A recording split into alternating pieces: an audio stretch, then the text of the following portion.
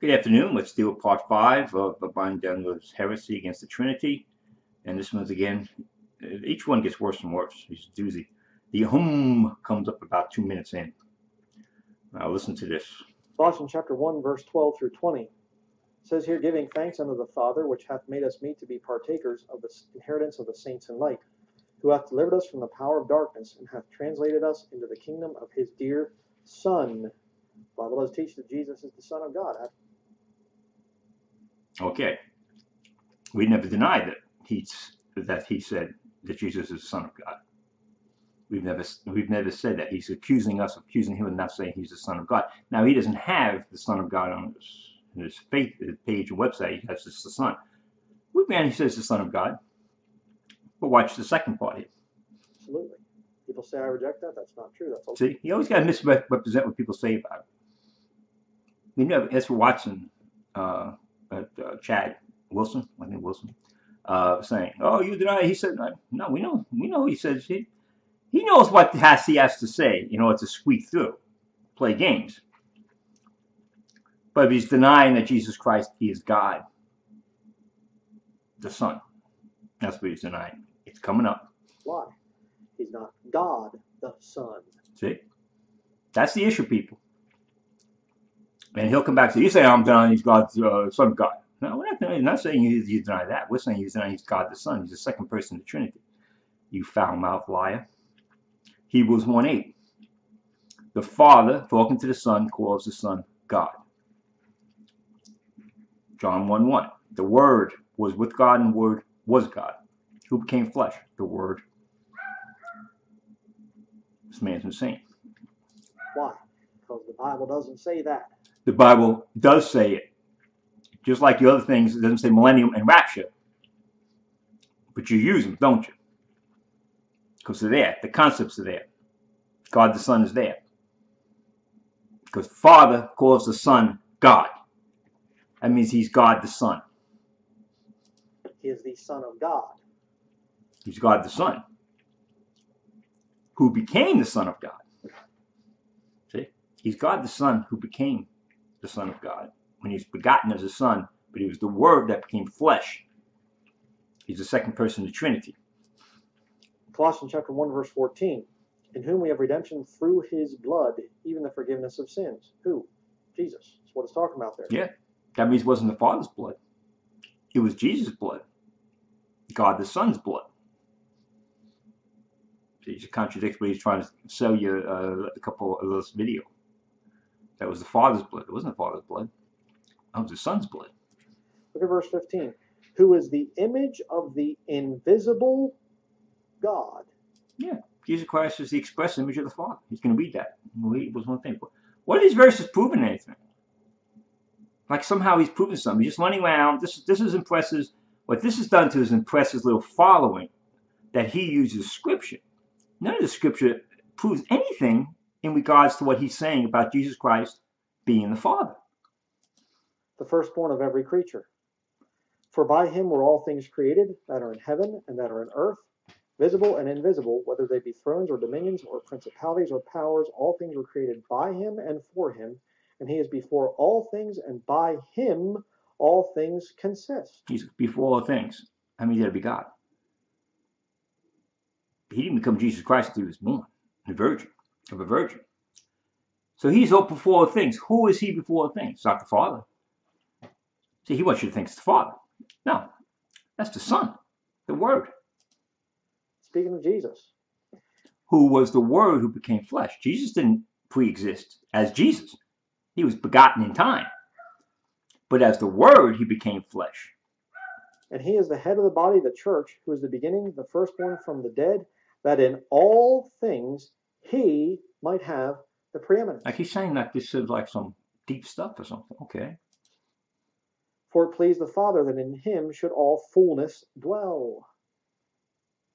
Okay? God the Father is in Jesus Christ. Yeah. And Jesus Christ is in the Father. He says that. And the Holy Spirit's in Jesus Christ. Which means that the Father is omnipresent.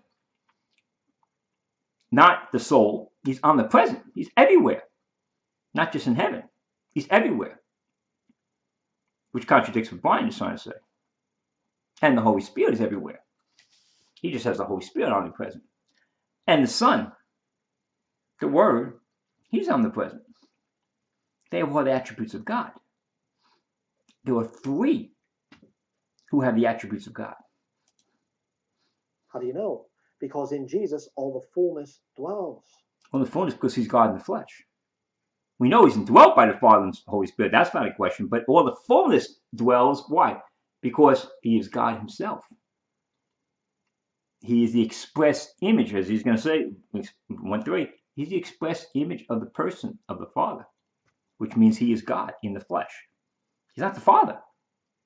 He's the Son. You say, well, no, it's talking a separate thing. Okay, then God's over here, and he says, in you, Jesus, there, everything, all the fullness dwells. Well, then what does that make God the Father? If he's somehow separate. He's somehow separate. He's a separate person. But he's not separate. You can't separate God. This guy just can't understand concepts. The guy is really stupid. It's just unbelievable how stupid this guy is. Jesus Christ. It's a problem. Verse 20. I mean, if you oppose the Trinity, at least you should understand, be able to conceptualize what the Trinitarians are saying. He can't. He is so dishonest that he's twisting it to make sure no one knows, or else he's just too stupid to know. It's one or the other. And having made peace through the blood of his cross, by him to reconcile all things unto himself, by him I say, whether they be things in earth or things in heaven. Here we go. It's about 2:11 in. Like some profound moment here. For the invisible things of the creation of the world are clearly seen, being understood by the things that are made, even his eternal power and Godhead. Yeah, the attributes of God. Romans chapter 1. Yeah, so? Invisible, God. Yeah, God is a spirit. He's invisible. Until he was begotten in time. When Jesus Christ came in the world, God was manifest in the flesh. Before that, he was a spirit. All three persons were a spirit. Verse 15. Talking about verse 13 there, his dear son. Verse 15. Who is the image of the invisible God? So, yeah, it's the image. Because when you see him now, you see Jesus, you're seeing the Father. Because he's the express image of the Father. He's God in flesh, but he's not the Father. Well, that's Jesus in his own image and things. Yes, Jesus, the express image of the Father. Because he's God. He's not the Father. Jesus wasn't invisible when he was walking around here on the earth. Yeah, he's the express image of the Father, who is invisible. And the Holy Spirit. The invisible God. The Father. Yeah. And who became the visible God? The Son. So you have an invisible God, and you have a visible God. One's visible, one's invisible. Jesus Christ is the God in the flesh. When you see Jesus Christ, you're seeing God. And of course, when you see God, you see the other two persons of the Godhead, because they're equal, they're the same. The attributes are the same. Soul. No, so let me go back here. He calls the Father the soul. Let me go back here. I was talking over to it. The Father, the soul. See? That's 240. See? He calls the Father the soul. See? He just goes in there. The Father the soul. Because he's invisible.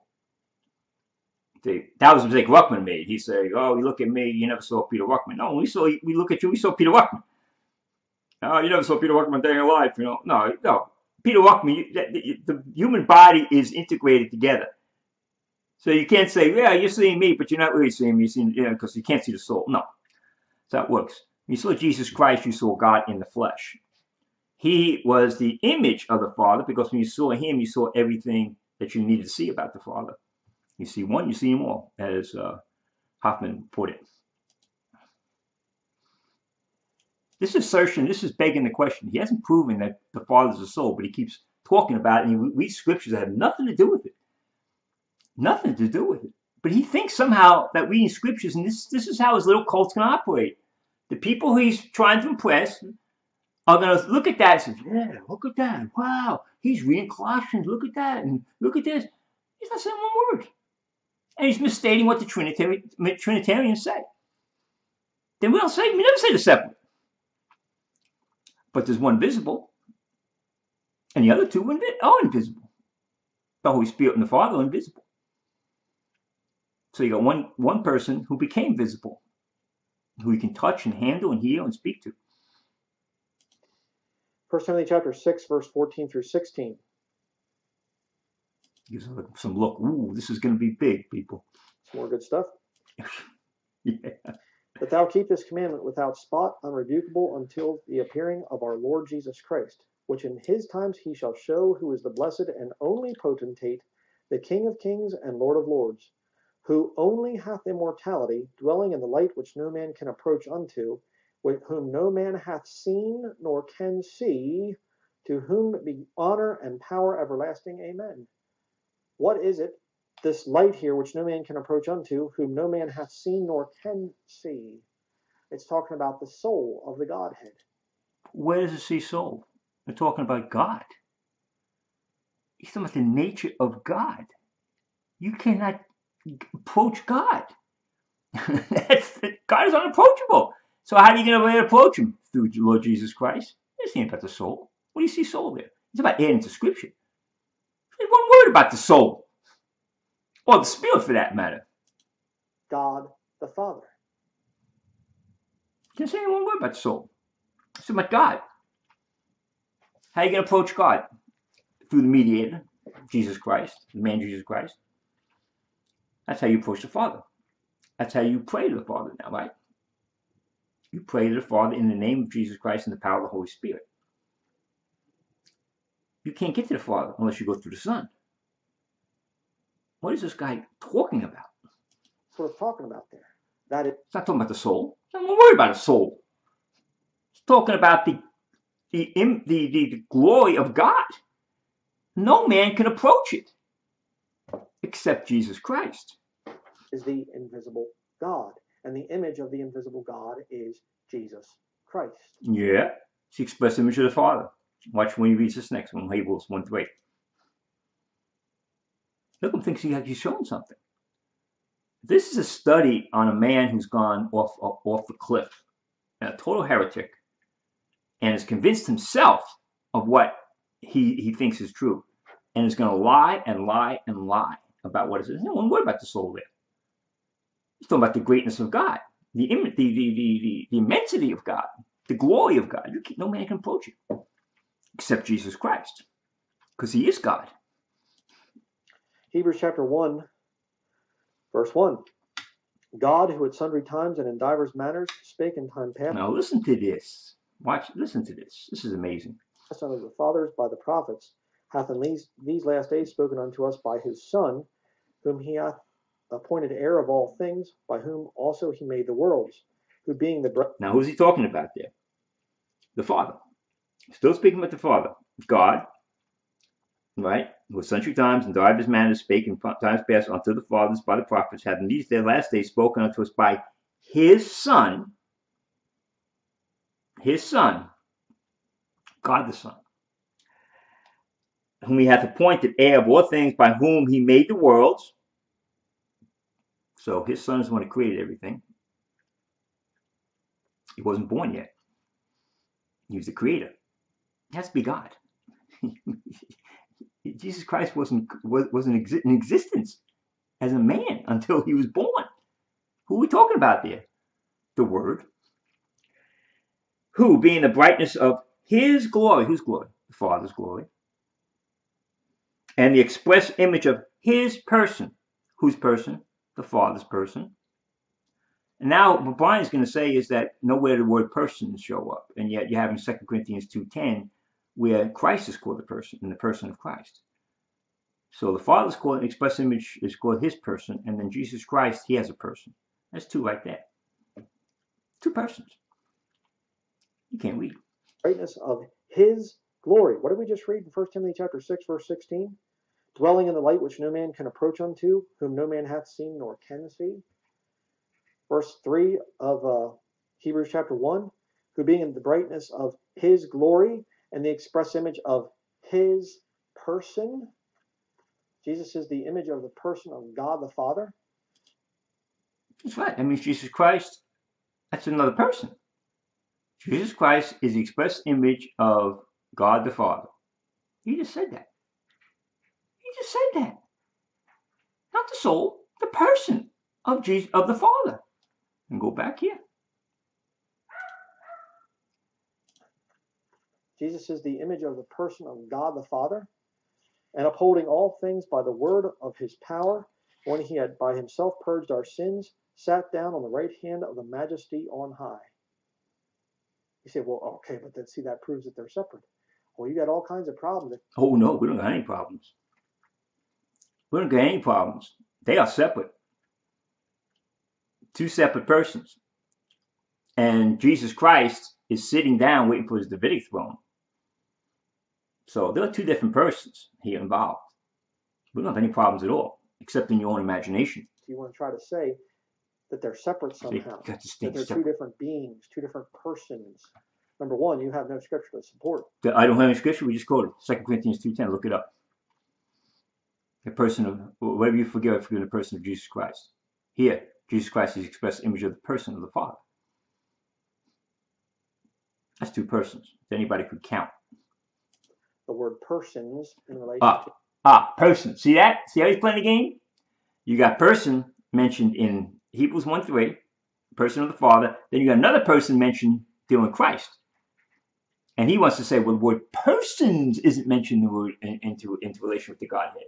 You see how subtle that lie is? Two persons are being mentioned. Two persons are being discussed. But he wants you to believe because the word persons isn't referring to the Godhead, he wants you to ignore what it says in 2 Corinthians 2:10 and in Hebrews 1:3. He wants you to ignore that. This liar. To the Godhead. No scripture at all. But you have all kinds of other problems. Not many problems, Brian. You have real problems. You want to make the Father the soul. That's a real problem because nowhere does the scripture say that.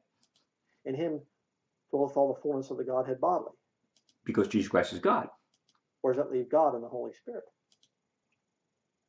Where it leaves them is as God. What do you mean, where does it leave him? What do you mean, where does it leave him? Jesus Christ is God. When you see Jesus Christ, you're seeing God. Now, the other two members are indwelling him, but they're omnipresent also.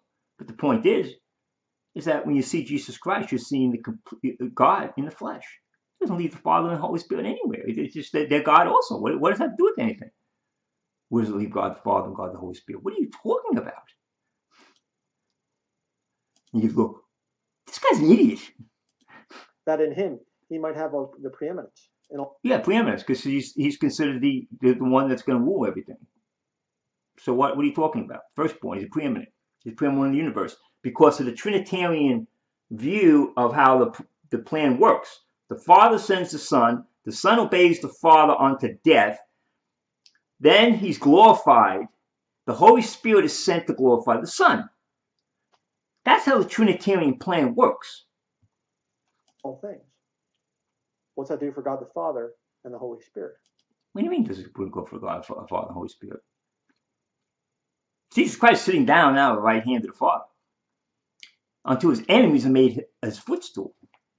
Holy Spirit now is the one active God. The third person is one active revealing God the Holy Spirit, God the Son, as the Savior.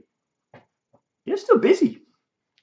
Everyone's busy. You know about it. God is still in his throne and the Holy Spirit's operating. All three of them are God. But there's only one God. There's three persons who are one God. They're operating as God, part of the plan. They have different functions within the plan. If they're separate persons. Separate persons? Well, they are separate persons.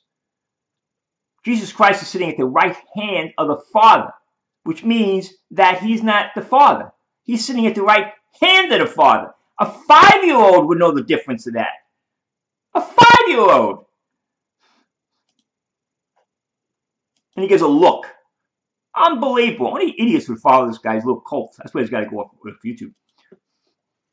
Real problem. Not a real problem. Not a problem at all. Except for you got a problem because you got the soul to being the Father. And the fact is, he's sitting at the right hand of the Father. So how can it be a soul?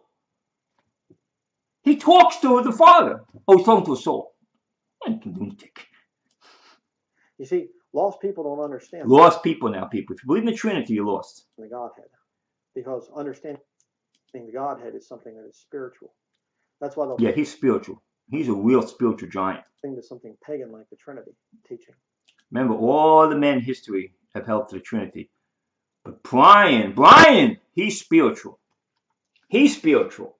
All that, they were lost. They held to the Trinitarian view of God. Bryan been shown the truth that the Father is the soul and the Holy Spirit is the spirit and Jesus Christ is the body. He's not God the Son, because God the Son doesn't show up in the King James Bible. And there's not two persons, because boys, persons don't show up, even though person is used for Christ and person is used for Father. That's not used. Okay. Be careful what you believe. Yeah, you better be careful what you believe. You better be careful when you believe this guy. He's taking his followers right to hell. So we'll stop here, put this up.